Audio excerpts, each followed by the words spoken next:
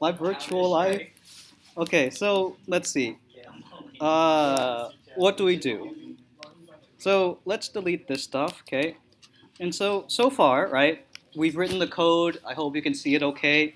Uh, this is importing turtle. We're using the turtle library. And this thing makes a triangle, okay? FD just stands for forward. LT stands for left turn.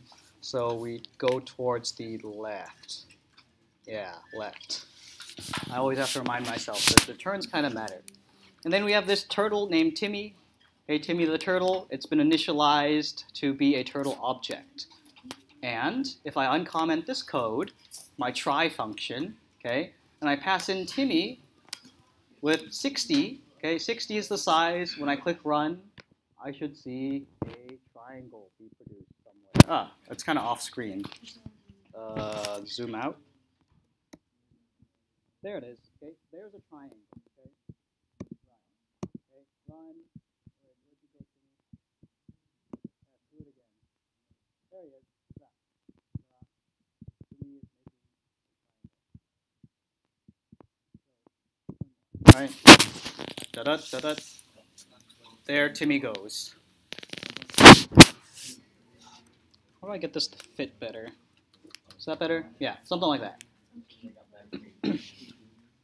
So, but now we want to go, okay, I need a small triangle over here, a small triangle over here, and a small triangle over there.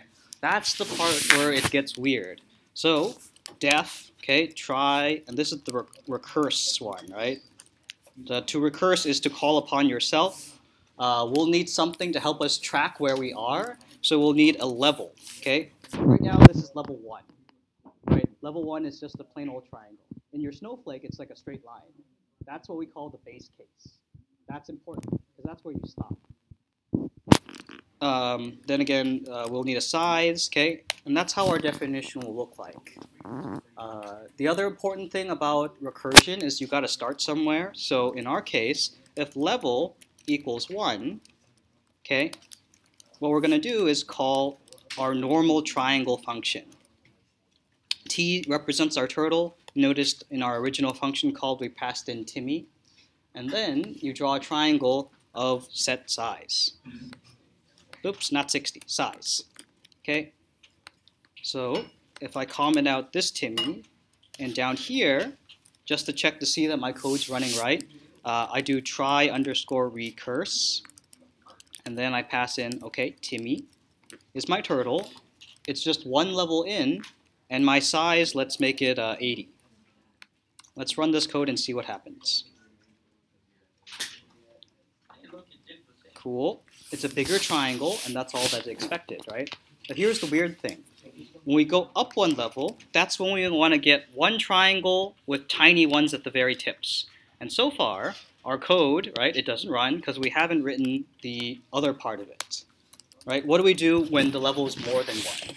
And if I can draw it on the whiteboard, it should look like, based on where I start initially, like forward, make a triangle, down, make a triangle, up, make, oh, this is where I mess up. Like, I don't know which way my triangle should point.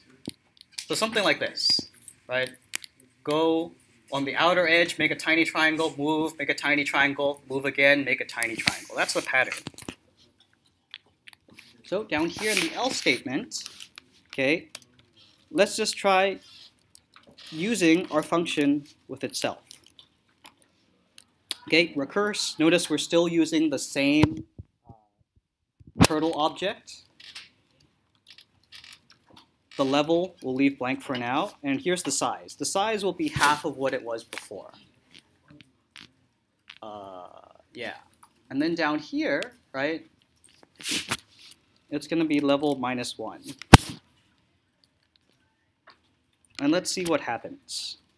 Okay, so if I change my function call of the recursive definition, I click and I go, right, I just see level 1, great. Now when I change it to level 2, let's see what happens. I'm trying to scroll up so that it lets me see the play button. Okay. Yeah, so we just get the small triangle. And notice it didn't make the bigger triangle that's there. We don't have the outline in the middle up here on the board. We just have one of the coordinates. So that's the weird thing. So at the very beginning, I think we have to do t dot forward size. Right? We move forward first. We draw our tiny triangle, which we have right now. But then we got to set up for the next call, right? We have to move down and then turn. So then t dot left turn 120. Let's see what happens now. Can I zoom out at all? Okay, I can kind of get it to fit all on the screen. Oops. So now, notice, and I'll replay that once more. We have one of our edges. Okay, click run. Okay, so it goes, it makes a triangle. All right, we have 1/3 of what we need. Let's play that once more.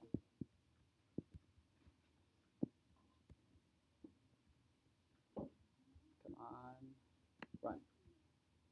So there's your line. Okay, and now notice I took a 120-degree turn. What my turtle should do next is go up and then make a triangle, then go back down. It's the same pattern repeated. It's okay if you're feeling very lost. That is how recursion is like. So then, when we repeat this, right, in range 0 to 3, we repeat this 3 times, and then we have a larger triangle. Okay, so I added all this inside a for loop. And the turning kind of self-corrects itself. When we run this, okay, boop, boop, boop, boop, boop, boop, do, do, do, do, do, do, do, do, do, do, do, do, do, do, do. Ta-da! All right. I might have dived too far deep into the deep end by jumping to this example, because it's very confusing, yes? Is that true? All right. Who is recursion? That is recursion. But it's like, I guess one goal of this, we may not fully understand it, just know that your snowflake code will kind of look like this. You have an if statement, you'll do some moving, there's an else statement, you call your function again, you may not necessarily have a loop here, that's just because we have triangles in this case. Your thing's more like a line. Yeah? Okay, shall we go a bit simpler instead of this? Yes? Okay. Let's see what happens with 5. So we'll let this thing go. It makes a tiny triangle. It's moving very slowly, but you'll see that same pattern as it was produced before. And then I'll just pause my video here, and I'm just going to draw on the whiteboard a little bit. Okay.